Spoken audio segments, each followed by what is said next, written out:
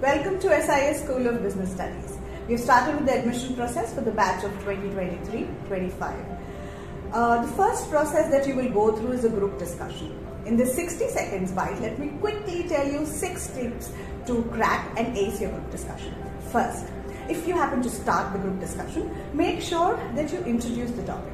When you introduce the topic, you set a path for the entire discussion to happen, and that definitely gains attention of your panel. Second, make sure after you've made a strong entry, you don't fizzle out. There are multiple entries during the entire group discussion of 15 minutes. Third, level up your entire group discussion through the content. Make sure you take the topic of discussion either on a national or a global level to level up the entire discussion. Fourth, your team dynamics. In a group discussion, team dynamics is something that is evaluated.